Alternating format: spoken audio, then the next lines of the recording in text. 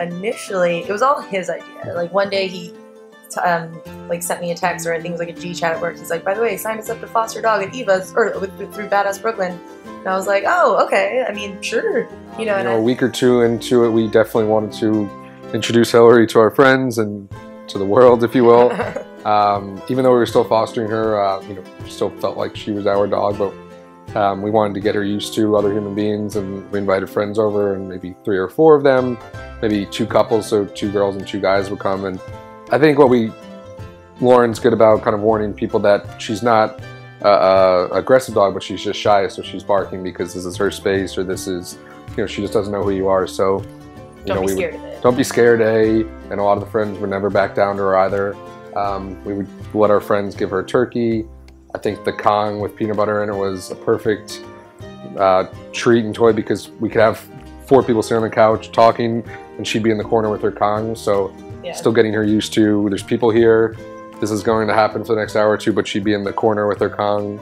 I think what was helpful though, which I feel like you mentioned before, just kind of like letting her do her own thing. Like people would walk in, they would try to talk to her or they would try to, like, you know, give her attention. If she wasn't having it, then we were just like, okay, like we're here for us anyways. So we would hang out on the couch and almost ignore her. So it was kind of like like this is normal, you know, we're not making a whole spectacle of the dog. So I feel like that almost helped. And then we actually tried to have people over more often to get her associated with, like, not just being around us.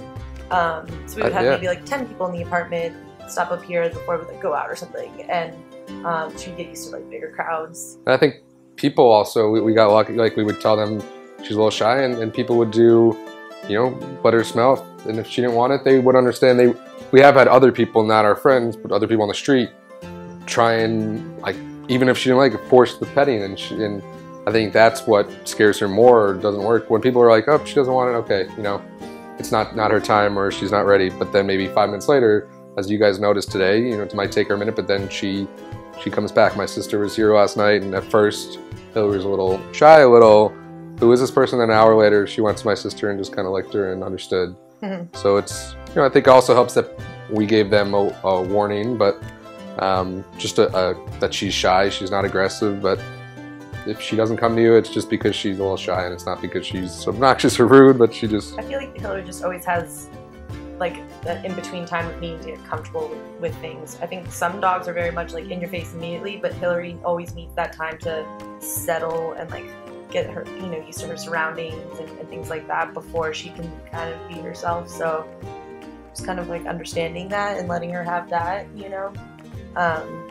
Yeah, a cheesy line, but I was watching TV and, like, that Sarah McLachlan commercial came on for, like, the ASPCA, and Hilary was sitting next to me, and I genuinely started crying. So I was like, oh my god, I've given you a good life. Like, you know, I felt like I was, like, you know, the person that helped the dog out, you know. Yeah, and just like everyone does say, we'll leave to go do laundry for 3 minutes, and we come back and it's like we've been gone for, you know, days, and she's just jumping and running on the couch and running in circles, and you know, just wants hugs and kisses. So that is a great feeling to come home. If Lauren and I ever have a bad day at work, it's great just to come home, and you know, she's all, you know, unconditional love whenever you need it the most, so that's great.